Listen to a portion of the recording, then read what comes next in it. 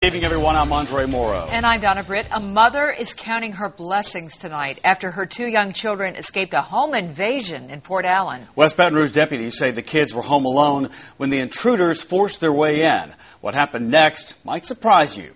Our David Spunt joins us now live from Port Allen with our street beat tonight. David?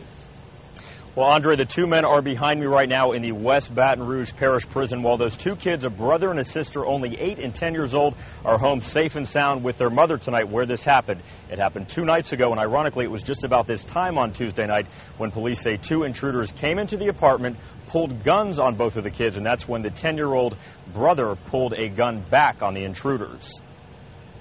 I just dropped everything and tried to make it home to my babies. I was just scared.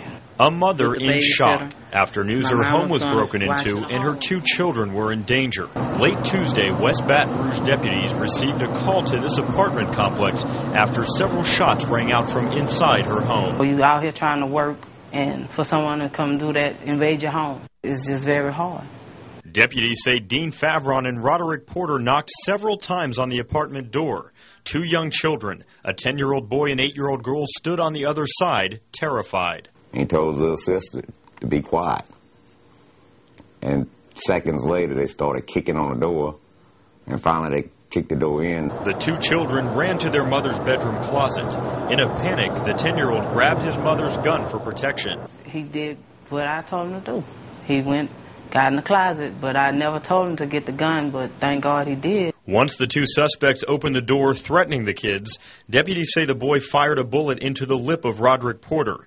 Both men were taken to the hospital, where they were later arrested. It's just hard. I don't understand why would they do that. I know they have little brothers and little sisters. They wouldn't want no one to come into their home.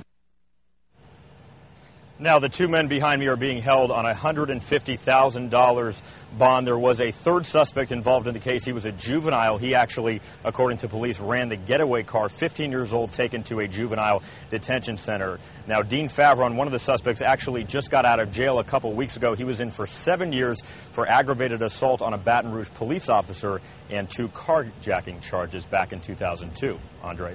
And they're in the prison behind you. David, thank you very much. Baton Rouge now has the second